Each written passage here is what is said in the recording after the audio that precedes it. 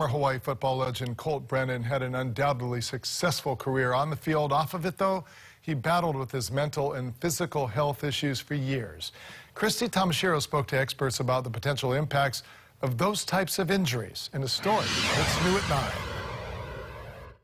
In one of his final social media posts, Hawaii football great Colt Brennan details his journey with his health over the years. The former Warrior citing drug and alcohol abuse, blood clots, and traumatic brain injuries. Experts say injuries to the brain can open a host of other issues. The injuries affect things like cognition, a person's ability to problem solve, remember. It affects their judgment. We know that people, make questionable decisions when their, brain is injured. When the injury occurred can also have a toll on the individual. So if the injury happened in adulthood, they recognize that I am now different than I was before this injury.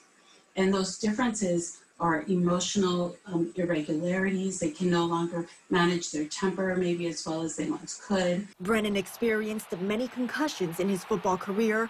For athletes in contact sports, CTE is a major medical concern. Now he's going to try and run, and man, is he leveled by Marcus Riley. It's a very scary illness that can result in behavioral changes and even in the most tragic form, death, either by suicide or by losing one's life to other issues related to CTE. Experts say Hawaii has been a leading force in CTE research across the nation, but there's more work to be done. And the medical community needs to really stand up and protect the athletes.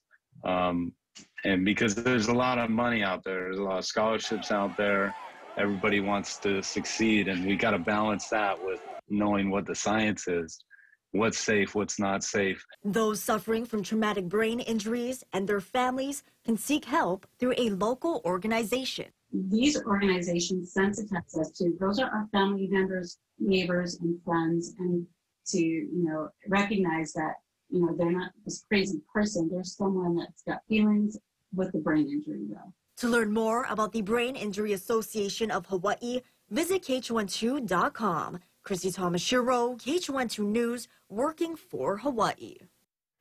Memorial services for Colt have not been announced yet, but we'll continue to follow the story and let you know once they are. For more Colt Brennan coverage, including more on his legacy and more reaction to his shocking and sudden death, you can scan that QR code right there on your screen. Also check out our social media pages, Instagram, Facebook, Twitter, and of course, our website too.